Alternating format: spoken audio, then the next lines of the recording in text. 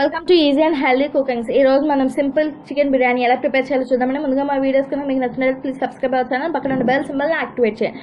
And నేను ఈ chicken తీసుకున్నానండి. చికెన్ వచ్చేసి హాఫ్ కేజీ చికెన్. దీంట్లో నేను ఆల్రెడీ సాల్ట్ యాడ్ చేసి సాల్ట్ వాటర్లో 1 hour నుంచి నేను మ్యారినేట్ చేసి ఉంచాను, సోక్ చేసి ఉంచాను. సో చికెన్ అన్నది చాలా టెండర్గా ఉంటుంది. ఇంతకు ముందు కనుక ఎవరైనా ఈ ప్రాసెస్ కనుక ఫాలో అవ్వకపోయి ఉంటే ఒకసారి ఫాలో అయ్యి చూడండి, ఆ చికెన్ టేస్ట్ అనేది మీకు తెలుస్తుంది. సో నేను నెక్స్ట్ నా ప్రాసెస్లోకి వెళ్తున్నాను. ఇక్కడ ఏంటంటే కొద్దిగా సాల్ట్ యాడ్ చేసుకుంటున్నాను, మన రెసిపీకి సరిపడినంత సాల్ట్. నెక్స్ట్ కారం కూడా యాడ్ చేసుకుంటున్నాను. అండ్ కారం కూడా మీ టేస్ట్కి సరిపడినంత యాడ్ చేసుకోండి.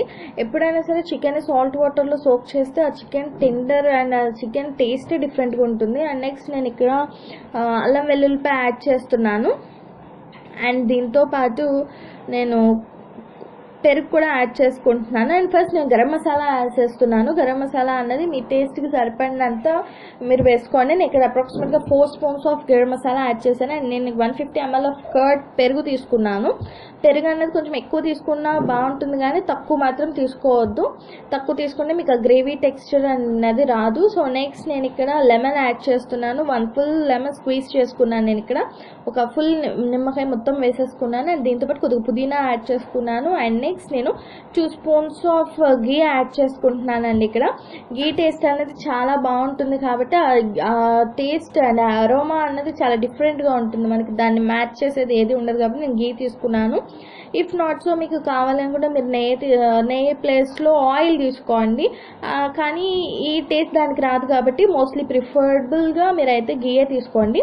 నెక్స్ట్ ఇప్పుడు ఇవన్నీ కూడా మనం మిక్స్ చేసుకుందాము.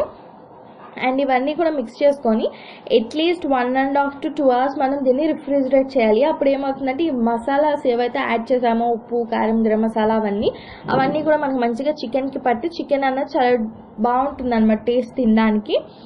మీరు ఒక ఓవర్ నైట్ దీన్ని ఫ్రిడ్జ్లో పెట్టుకొని ఎన్నో రోజులు వండుకున్నా కూడా చాలా బాగుంటుంది. అండ్ మీల్వైల్ నేను దాన్ని రిఫ్రిజిరేట్ చేసేటప్పుడు పక్కన ఇంకో ప్రాసెస్లో నేను రైస్ తీసుకున్నాను. దాంట్లో ఇప్పుడు బ్లాక్ కార్డమమ్ అండ్ షాజీరా వేసేసాను అనమాట. బ్లాక్ కార్డమమ్ అంటే నల్ల యాలకులు అంటారు కదండి, అవి. దాంతోపాటు కొన్ని లవంగాలు తీసుకున్నాను. నేను తీసుకున్న రైస్ క్వాంటిటీ ఏంటంటే 2 glasses రైస్ తీసుకున్నాను. 2 glasses ఒక్కొక్క గ్లాస్కి 1 glass వాటర్ యాడ్ చేసుకొని తీసుకున్నాను. నేను ఇక్కడ బే లీఫ్ తీసుకున్నాను. దీంతో పాటు సినమన్ చెక్క కూడా వేసుకున్నాను. దాంతోపాటు 2 ఇలాచీలు కూడా వేసుకుంటున్నాను. అండ్ ఇంకా అనాస్ ఫ్లవర్ కూడా వేసుకుంటున్నాను. అండ్ ఇది ఏంటంటే మన స్పైసెస్ అన్ని వేయడం వల్ల మన రైస్కి మంచి ఫ్లేవర్ వస్తుంది. అండ్ నేను గ్లాస్కి 2 glasses వాటర్ తీసుకోలేదు, గ్లాస్కి 1.5 glasses తీసుకున్నాను. ఇక్కడ మనం సాల్ట్ యాడ్ చేసుకోవాలండి కొద్దిగా రైస్కి సరిపడినంత. ఎందుకు అలా తీసుకున్నా అంటే మనకి రైస్ అనేది 90% ఉడకాలి. సో ఇది 1 whistle వచ్చే వరకు మాత్రమే మీరు వండాలన్నమాట. మీరు ఎన్ని విజిల్స్ అనేది వేసుకోండి, కానీ 90% ఉడకాలి. నెక్స్ట్ నేను ఇక్కడ మ్యారినేట్ చేసిన చికెన్ని ప్రిపేర్ చేస్తున్నాను. ఆయిల్లో మ్యారినేట్ చేసి పెట్టుకున్న చికెన్ ఏదైతే ఉందో అదంతా కూడా దీంట్లో యాడ్ చేసేస్తున్నాను. సో ఇప్పుడు ఇది మనకి మంచిగా చికెన్ అంతా ఉడికిపోయి మంచి గ్రేవీ టెక్స్చర్ రావాలి. అప్పటి వరకు దీన్ని ఉడికించుకుందాము. అండ్ సో నెక్స్ట్ ఇక్కడ వచ్చేసి మనకి రైస్ కూడా ప్రిపేర్ అయిపోయిందండి. ఒకసారి రైస్ చూద్దాము.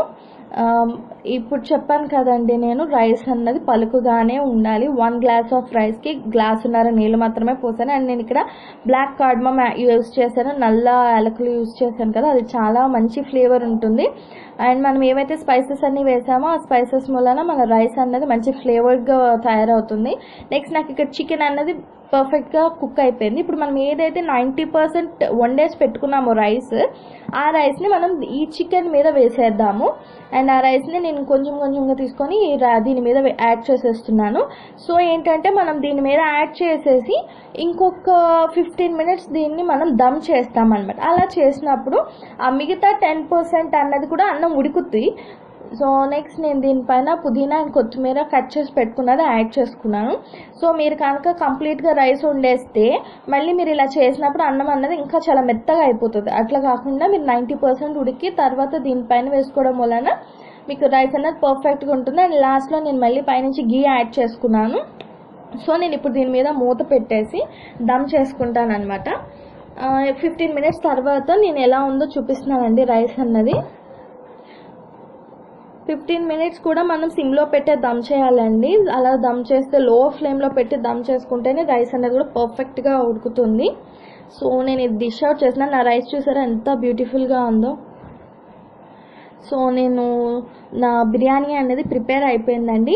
ఇది వచ్చేసి రైతాతో కనుక మనం తీసుకుంటే చాలా ఎక్సలెంట్గా ఉంటుంది. నేను ఇక్కడ ఫస్ట్ రైస్ మాత్రమే నేను టేస్ట్ చేస్తున్నాను. ఈ రైస్లో ఏంటంటే మనం ఆల్రెడీ ముందు స్పైసెస్ అన్నీ వేసాం కాబట్టి, ఎస్, ఓన్లీ రైస్లో మనం అన్ని స్పైసెస్ వేసాం కాబట్టి ఓన్లీ రైస్ కూడా మనకు చాలా బాగుంది అనమాట టేస్ట్. అండ్ చికెన్ కూడా మీకు తెలిసిందే, నా చికెన్ ఎప్పుడు చాలా టెండర్గా ఉంటుంది బికాజ్ నేను ఎప్పుడు సాల్ట్ వాటర్లో సోక్ చేసి ఉంటాను. సో నేను దీంతో రైతాతో తీసుకున్నాను ఈసారి చికెన్ని. అండ్ ఎస్, టేస్ట్ అయితే సూపర్ ఉందండి. ఇది చాలా ఈజీగా ప్రిపేర్ చేసుకోవచ్చు, ఎవరైనా ప్రిపేర్ చేసేసుకోవచ్చు. చాలా సింపుల్గా ఉంటుంది, చాలా టేస్టీగా ఉంటుంది. అండ్ దీన్ని ప్రిపేర్ చేయడానికి మనకి చాలా ఏమక్కర్లేదు, కనీసం నేను ఆనియన్ కూడా యూజ్ చేయలేదు దీంట్లో. సో ఇది చాలా సింపుల్గా ఎక్కడైనా, అంటే ఒక్కొక్కసారి బయట హాస్టల్స్లో ఉండేవాళ్ళు కూడా, హాస్టల్ రూమ్స్లో ఉండేవాళ్ళు కూడా చాలా ఈజీగా ప్రిపేర్ చేసేసుకోవచ్చు.